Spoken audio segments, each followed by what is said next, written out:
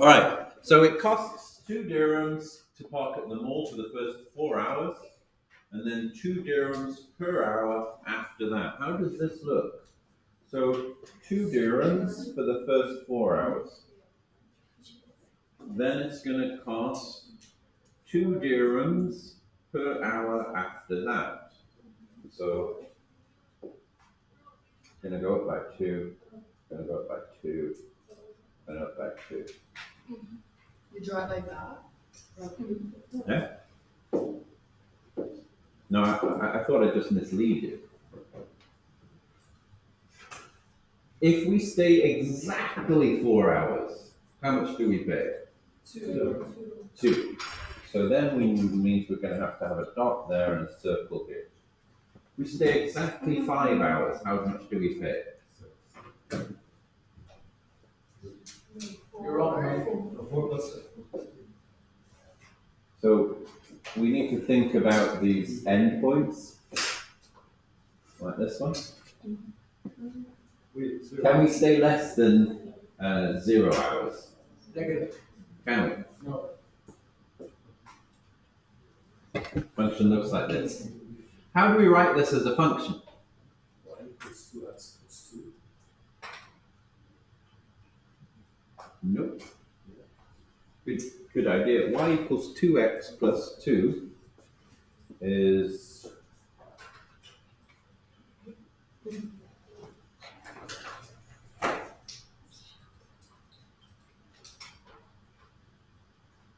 that's y equals 2x plus 2. That's not going to work. We need a new type of function, a piecewise function. And it's just made of a series of smaller pieces of functions. We call it a piecewise function. So f of x is going to be equal to, and we need a curly bracket like this one, single curly bracket. Inside here we can put rules and then domains. So for the first part, it's going to cost 2. And the domain of that is from 0 up to and including 4. Then it's going to cost 4. And that's going to be from 4 up to including 5. Then it's going to cost 6. And that's going to be from 5 up to and including 6. And then it's going to cost 8. And this is going to go from 6 and so on.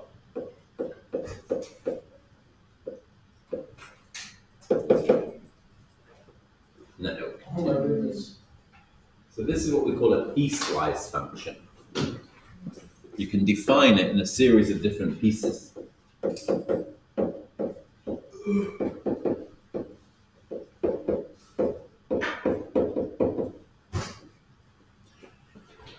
Does this function have an inverse?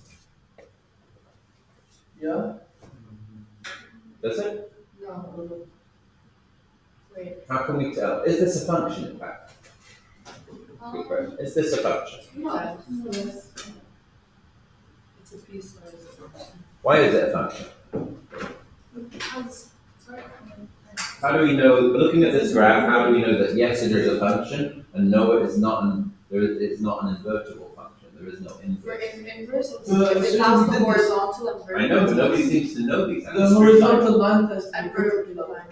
Okay. So what is the vertical line I test? think you said I'm going to tell us. If you pass a vertical line through the calculator, So if you pass a vertical line through the function at any point, it can only go through the function once. And that's why it's interesting about defining these points here, like at 4. If we pass a vertical line through 4, do we pass through the function once or twice? Once. We pass through it once, which is why we have to be very clear when how we define these domains, that 4 is only included in this part of the rule and not in this part. So the vertical line test, it passes that. If you pass the vertical line test, that means it is a function. Horizontal line test, does it pass the horizontal line test? Horizontal line test, it's going to fail here on that. So, think of it logically. Let's say you paid 2 hours, you paid 2 dirhams to stay at the mall. That would be what you put into the inverse function. We paid 2 dirhams. How many minutes did we stay? In 2 hours. If we paid 2 dirhams, work out how many minutes we stayed. How many minutes did we stay if we stayed 2 dirhams? If we paid 2 dirhams. 4 times 16. No, it's 200. You can't work it out. So from the amount we paid, 240. 42. Between 1 and 2. there's no answer to this question. If you pay 2 dirhams, you have no way of working out how many minutes you stayed. You could have stayed no minutes, you could have stayed 240 minutes. So either from what, 0 hours to 4? Anywhere from 0 to 4, you would have paid 2 dirhams. You can't work backwards from the amount you paid to how long you stayed. You can't say you stayed 3.25 hours, or 3 hours and 15 minutes, or 195 minutes. You can't work that out. See, mental math, even on a Friday, pretty good. So this function has no input. All right, so here's an example for you. Try and work this one out, work together with the person next to you if you need to, and sketch the function, plot, state the domain, and then calculate f of 0 and f of 6. I'll pause the video. As they know, they do the consumer bus study over RD rate. I think it's.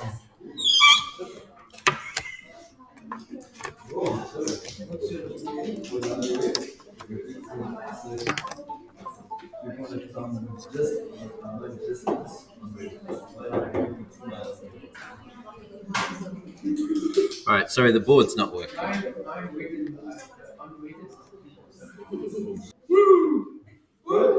Right, so we need to find what f of 0 is. This is super easy. So this is our function here. This is how it's defined. We don't write in green. We write f of 0. We put 0 into this function. Which domain does it lie in? The first one or the second one? First. How do you... It says, Negative 2 and 3. look, it says, if the number you're putting in is between -2 and 3, use this as the rule. So the answer is 4. If we put f of 6 in, 1. which domain does it lie in? It lies in the second one. So if we put f of 6, it lies between 3 and 7. So then we put it in using the rule this time. So we put it in here, 6 goes in there, plus 7, which equals 1. Yeah, because you just see the one before it, you just replace it with So yeah. we can plot those 2 points. It's going to go through here. We could plot this point. This is the coordinate 6, this is the coordinate 6, 1. So we know it goes through here, like that. So the function is going to be a straight line to begin with, from -2. So it's going to start here, and it's going to go to there. So it goes across like this. What are the end points? Are they included or excluded of that line? Both of these endpoints are included, aren't they? Yeah. These are included points. So to draw the straight line, we can't assume it's going to match up. We have to figure out whether it does or not. So the slope here is -1, which means it's going down 1 y value for every x value. So if we know it goes through this point, we know it goes through these points here, like this. Goes down 1 y value for every x value we move across. So we can draw a line now for this one.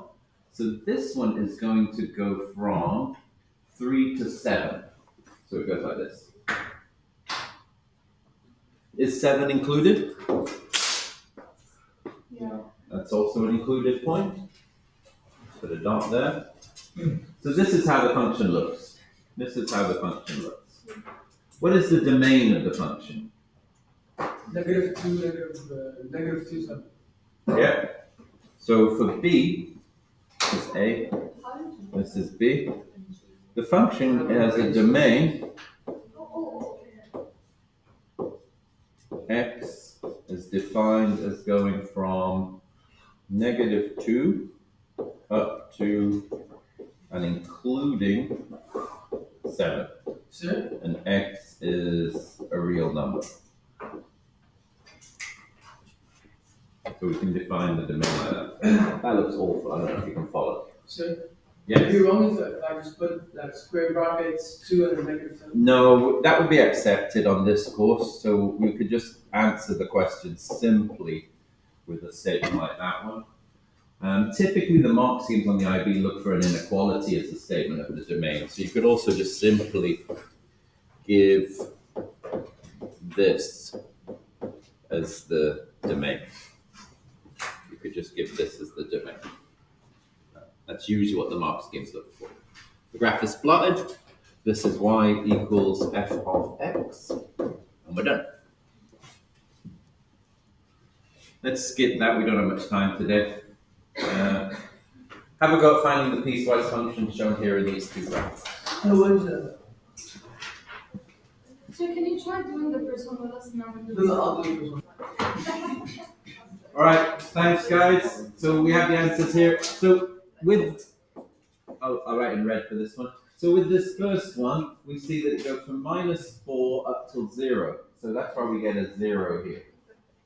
And then the next part of the function goes from 0 to 3. So we have 0 to 3. We need a linear function for each. This one here goes up at 1x, 1y for every x. And then it has a y-intercept at 5. This is why it's x plus 5. This one just continues straight across as y equals 5 for everything, which is why we just have a 5. So here on this one, we go from -2 to 2. So we go from -2 until 2. This one goes from 2 until 4. So this is 2 till 4. This first line comes down for 1y for every x, and it has a y-intercept at 3. So we go -x plus 3. This one, you have to move the y value up, continue the line in that direction to find the y-intercept constant. We can see it's going to be at -1 if we continue the line across. If you're too far from the y-intercept to continue the line across, then you have to calculate. You have to put a coordinate in, put it y, find out what the gradient is. We can see the gradient is 1. So you've got y equals x plus c. So then if you can't find the c value graphically, just put a coordinate in. You can see that it goes through 2, 1. So you would say 1 equals 2 plus c and solve. C or B, right? C or B, no difference. American is B, C is international.